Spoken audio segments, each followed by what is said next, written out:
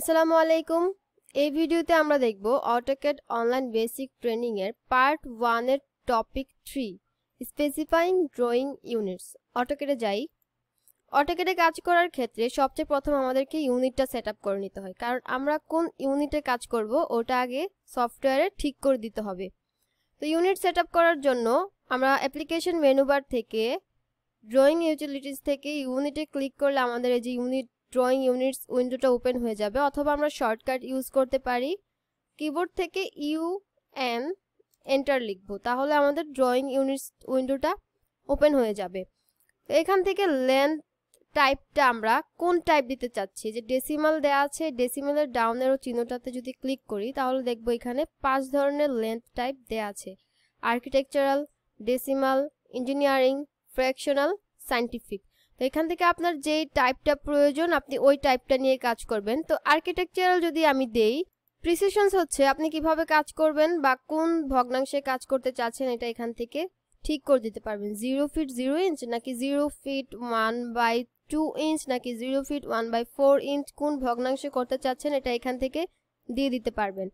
আবার যদি ইঞ্জিনিয়ারিং এ যাই, ইঞ্জিনিয়ারিং এ গেলে প্রিসিশনস দেখব 0 পর 0, 0 ফিট 0.00 ইঞ্চ। তো এইভাবে এখান থেকে আমরা প্রিসিশনস চেঞ্জ করে দিতে পারবো, মানে আমি দশমিকের পর কয় ঘর চাচ্ছি ওটা চেঞ্জ করে দিতে পারবো। আচ্ছা, ইউনিট স্কেলটা আপনি কোন স্কেল নিয়ে কাজ করতে চাচ্ছেন এটা এখান থেকে ঠিক করে দিতে পারবেন। যেমন আমি যদি ডেসিমাল দেই, ডেসিমাল মানে হচ্ছে মিলিমিটার এবং মিটার নিয়ে কাজ করবে। প্রিসিশনস আমি কিভাবে দেখতে চাচ্ছি ওটা দিয়ে দিব। যেমন আমি যদি 0 দেই তাহলে আমি 10 এর যদি লাইন নেই শুধু 10 দেখাবে। 0.0 দিলে যদি আমি 10 এর লাইন নেই তাহলে 10.0 দেখাবে।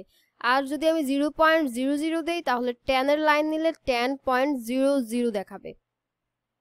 ওকে, তো ডেসিমালের ক্ষেত্রে ইউনিট স্কেলটা কি দিব? ডেসিমাল কাজ করে মিলিমিটার এবং মিটার নিয়ে। তো মিলিমিটার আর মিটারের মধ্যে যেই ছোট স্কেলটা আছে ওটা দিতে হবে। মিলিমিটার এবং মিটারের মধ্যে সবচেয়ে ছোট স্কেলটা হচ্ছে মিলিমিটার, তো আমরা এখান থেকে মিলিমিটার দিব।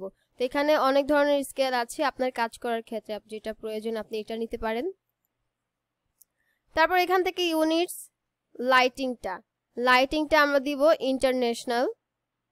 তো ওকে দিয়ে দিলে আমাদের ইউনিটটা সেটআপ হয়ে যাবে। আবার যদি আপনি ইউনিট চেঞ্জ করতে চান তাহলে UN এন্টার প্রেস করে এখান থেকে আপনার যে ইউনিটটা প্রয়োজন এই ইউনিটটা আপনি সেটআপ করে নিতে পারেন।